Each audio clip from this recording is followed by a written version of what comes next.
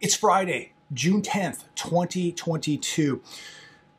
Big trouble, ladies and gentlemen. We got very, very big trouble. This economy is crashing. The market now is beginning to have big, big problems.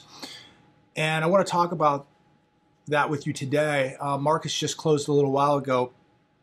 An absolutely horrific day. Markets absolutely destroyed. Dow Jones down 880 points. NASDAQ was down 444 points.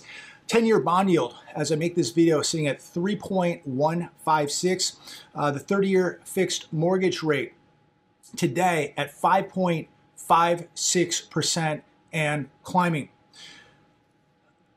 Jerome Powell must call, in my opinion, call for an emergency meeting this weekend. And Monday, he needs to raise the interest rate 1 full percentage point immediately. Again, in my opinion, Jerome Powell, Fed Chairman Jerome Powell, needs to call for an emergency meeting this weekend and Monday morning raise the Fed's fund rate 1 full percentage point. If something is not done very, very soon, ladies and gentlemen, you're going to see double-digit inflation right here in America. Now, real inflation is already in double digits. I'm aware of that. But we will see the official government number in double digits here very, very soon if they do not take action immediately.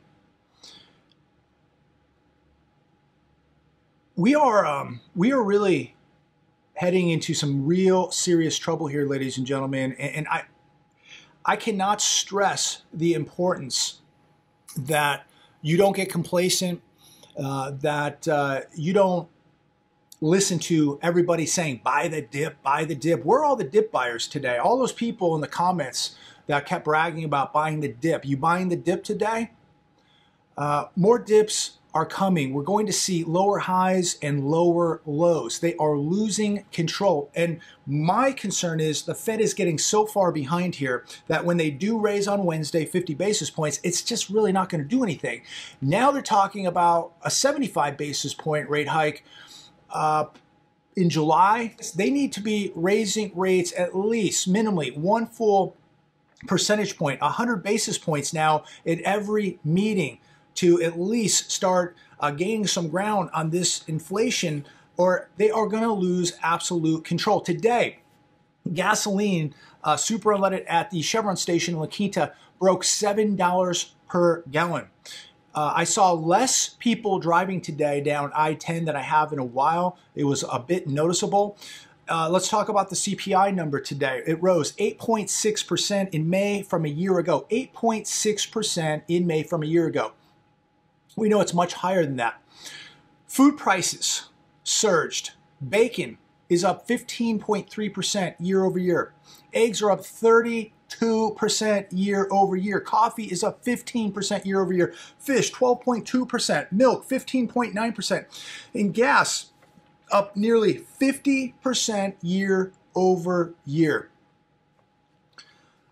I do not know how people are doing it.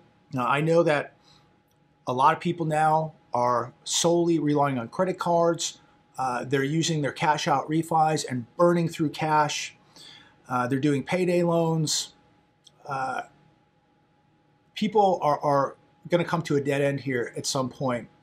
And this is when we're going to see very, very big trouble. This Fed must slam the brakes now. They need to slam the brakes on this thing right now. This government needs to cut spending, and we must raise interest rates above the rate of inflation, or it is not going to stop. And I think this is why you saw gold up over $23 today. Everything red today, everything down except two things, gold and silver. Very disappointed that silver is only up about 17 cents right now, but it's not getting hammered like everything else. Gold up $23. And as long as inflation keeps running wild, gold's going to do what gold does, slow and steady. And I feel very comfortable that I can access gold very, very quickly, convert it into any currency any currency I have to in the world. I can trade it for currencies. I can trade it for other assets. But wow, I mean, people must be looking at their money markets today, their IRAs, their 401ks. How about your pensions? This is going to have a very negative impact on people's pensions. If this keeps going on, ladies and gentlemen, I don't think people really understand the amount of damage that is taking place right now and how much more is coming. Used car and truck sales up 16.1% year over year. How long does this continue to go on when people cannot even afford to put the gasoline in their car or their trucks? If you cannot afford to put fuel in these vehicles, how in the world are people going to be able to buy them if they can't even afford the diesel or the gas to operate them? An incredible day today. I'm shocked, but I'm not. I mean, I hate to see people get destroyed, but people are losing wealth. They're losing their retirement. They're losing their investments. And you know, I've been talking about this for a couple of years, that the inevitable is coming and it is now knocking at the door. That doesn't mean that everything is going to collapse next week, but we are now watching an acceleration of this collapse take place. There's nowhere to hide. The Fed is now in a corner. The tools that they have are becoming useless. And the Fed cannot stop the shipping crisis, the food shortages. The Fed cannot stop what's happening in energy and the lack of fuel that we have here in America. Because if we're not going to drill this stuff and we rely on other countries, then, you know, we're going to be enslaved to those countries and pay whatever we have to pay. And so the Fed can't do anything about that. But there's plenty that the Fed can be doing right now. And this government must cut the spending. I think we've got to open up energy. We've got to start producing and manufacturing things in this country. I'm really concerned. And today is a huge wake-up call, another reminder to you and I of how quickly things can happen. How many people woke up today? Now, I wasn't expecting it to be this bad today, to be quite honest with you. I thought that we would probably get a little improvement or be pretty much flat with the CPI, but it came in hotter than expected. I was talking to my buddy last night. I said, if it comes in hotter, look out. We're probably going to see a 1,000-point loss today. Well, it was 880 points.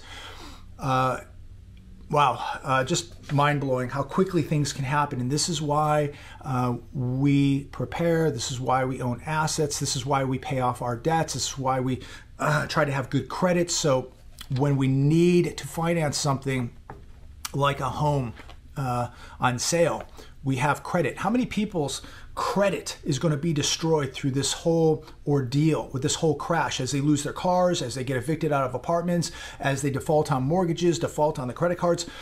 Their credit's going to be destroyed, and they're not going to be able to take advantage of the opportunities that will be coming.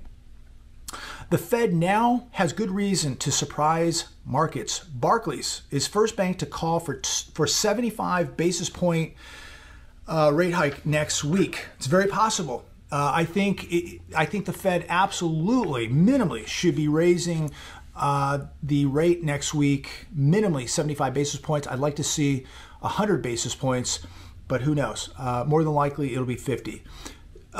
Jobless claims unexpectedly rose to highest level since January. We got the jobless numbers yesterday. 229,000 people last week filed first-time jobless claims. Not a word of this on the news. Nobody even talking about the jobless claims that are increasing. We're going to see that number increase more and more. DocuSign shares plunged 24% on profit miss and downgrades. At one point, DocuSign was around $300 a share. Right now, it's $65. Go ahead, buy the dip. Buy the effing dip, everybody. If you feel confident in these markets, if you feel confident with what's happening, if you feel confident where this is all going, buy the effing dip. That's what they're saying all day on the television. You need to be jumping in and buying this stuff. 2-year Treasury rate surges to highest level since 2008. As I make this video, it's sitting at 3.15 and some change. U.S. consumer prices re-accelerate in May, highest since 1981. This is the highest inflation we have ever had, period. They like to manipulate the numbers. They like to use a different format or a different formula to come up with these inflation numbers, the CPI. If we go back how they did it back in the early 80s, we would be seeing probably 20% inflation right now. It would be the highest in the history of the U.S. Consumer sentiment collapses to record low in June, crashing 58.4 to 50.2, massively below the 58.1 expectation. So, where's this all going, ladies and gentlemen? I don't really have an answer, but it looks like it's going to a very, very bad place. We're going to get a 50 basis point rate hike on Wednesday, minimal. It should be much higher than that. I hope that the Fed wakes up, gets more aggressive. They really should be raising the rate Monday, 100 basis points, but they're not going to do that. But if they have any guts whatsoever, they will raise the rate Wednesday, 75 basis points minimally. So we'll see how it plays out. But this means the cost to borrow money is going to go up. I truly believe that by the end of this month, you will see the 30-year fixed rate on a mortgage at 6+%. It is going to get more expensive to service debt, more expensive to service those credit cards, more expensive to borrow money to buy a house, to buy a car. It is really, and this is what is really going to affect the middle class and the poor. A lot of people out there said that, and they're still saying this as of just a few days ago, that the Fed won't be raising rates next week. I don't see the Fed reversing course. Maybe it's just me. I might just be out of my mind here, but I don't see the Fed raising rates like everybody is saying. I believe that they're going to continue raising rates, and I believe they're going to start getting more aggressive. At some point, maybe it will be July, maybe it will be September, we see 100 basis points or 75 basis point rate hike. And we don't really even know Wednesday if it's going to be 50, possibly 75. Rates are going up. They're going to continue to raise the interest rate, and you need to prepare for this. And you know, people continue to be lost out there. I don't have all the answers for you. I'm just making you aware of the problems of these concerns so that you take action in your life. And what does that mean? What kind of action can you take? Well, maybe you can get your debts paid off. Maybe you can pick up an extra side hustle or 2 side hustles, pick up some overtime at work. You know, maybe you have to cut some things out in life. You know, I still see the long lines at Starbucks, people drinking their $8 and $9 coffees, yet they don't have an ounce of gold, an ounce of silver. They got 4 or 5 credit cards maxed out to the hilt. People just aren't making sacrifices. So maybe you can make some sacrifices financially in your life. Maybe you can physically get in better shape. Maybe you can cut the lattes out. Maybe you can cut the vacation out. Maybe you don't need to be leasing a $1,200 car or truck right now. You know, we have to make sacrifices. We have to cut things out to get the debts paid down.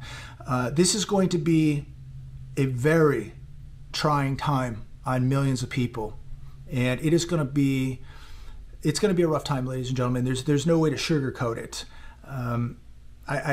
Today is just another, it's another wake-up call.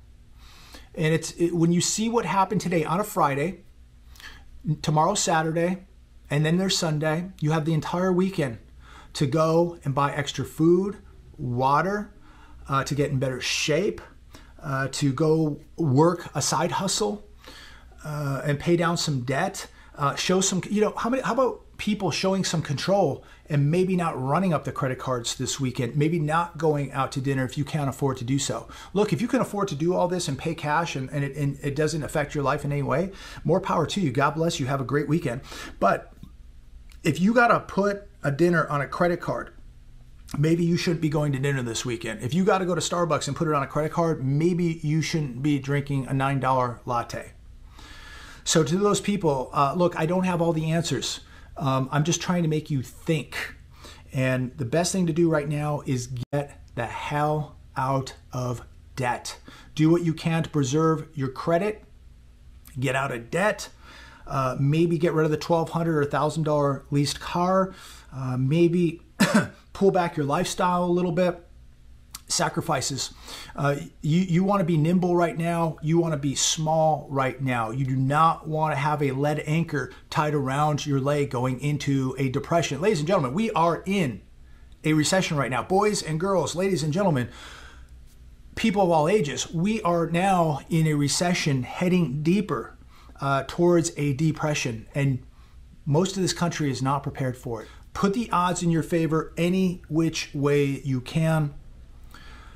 Getting better physical, mental, spiritual, and financial shape today. You can start doing this right now. Time is of the essence. And remember, time is not your friend. Time is running out. Again, look at what just happened today. And it could have been much, much worse. It could have been much worse.